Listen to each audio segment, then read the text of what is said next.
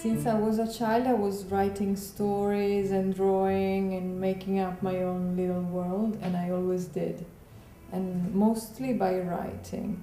And so eventually I studied anthropology at first because I think it's a discipline that is really contemporary in terms of opening up people's minds and looking out, seeing a lot of different ways of seeing the world.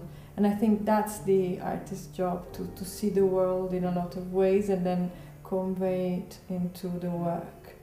As we grew up, we use the mind more and more. And so I saw the mind as actually an organic outgrowth of the body, and something that is completely always working in progress, because it's full of projects, ideas and desires, and they are a lot more bound than what it looks. I wanted to find a way to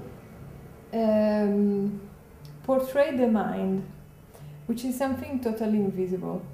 And so either you work with the body of a performer, but if you want to give it a structure, it's sort of impossible. What I did was actually take things that people like, which could be jewelry, could be cars, could be food, and I started attaching it to people. And then I had all these people with these things attached, and it wasn't really what I wanted. And so I thought I would have to go a lot more abstract.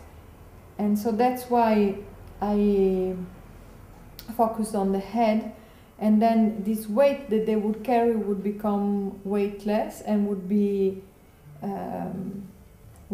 up on their heads. Well, the process is very crafty and very inventive, and in this sense is very Italian in the best way, because I think the good thing about us is this very sort of bubbles of ideas that come out all the time, and also the ability to go through with them and to be very artful and clever in the making. With videos, I always start with the intuition of an image somehow, and then there's a whole process of studying how to develop it into space. And it was actual cutting and pasting and putting together of images as collage, and then taking a step away and deciding how to work with this to make them become a storyboard.